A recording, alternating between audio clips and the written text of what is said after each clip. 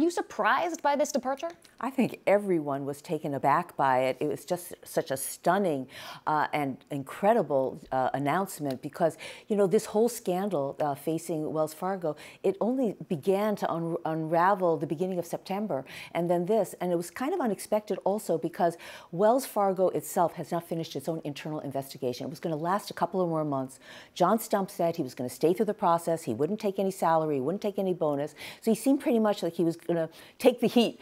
Also, the bank's earnings come out tomorrow, which is a big event, and I think analysts, investors were looking forward to asking a lot of tough questions of John Stumpf, so everybody was taken by surprise. Right. Is this something that had to happen for the bank in order for it to move forward eventually? You know, Anne, I'm going to say yes, but. I mean, in a perfect world, yes. I mean, here's a bank that had a wind of some of these, fake accounts coming out as far back as 2010.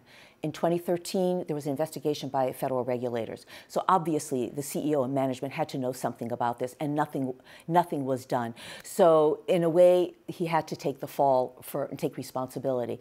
But, you know, in my experience, and I'm sure you've seen, so many CEOs are in a tight spot. They have a crisis they have to face, whether it's a product recall or whether it's, you know, some other issue, and they somehow remake themselves. And I don't know why John Stumpf didn't stick it out a little bit longer. He did say in his letter to the board that he thought it was just best decision that he step aside. He was too much of a distraction. Right. And so you've spoken to John Stumpf a couple times. What does this mean for him as an executive? Well, you know, he's had such a stellar career. He has been considered sort of the golden child of banking, very admired, not only in banking circles and on Wall Street, but in Washington. Stellar record. The stock since he became CEO in 2007 has been up, you know, something like 30%, while other bank stocks were down.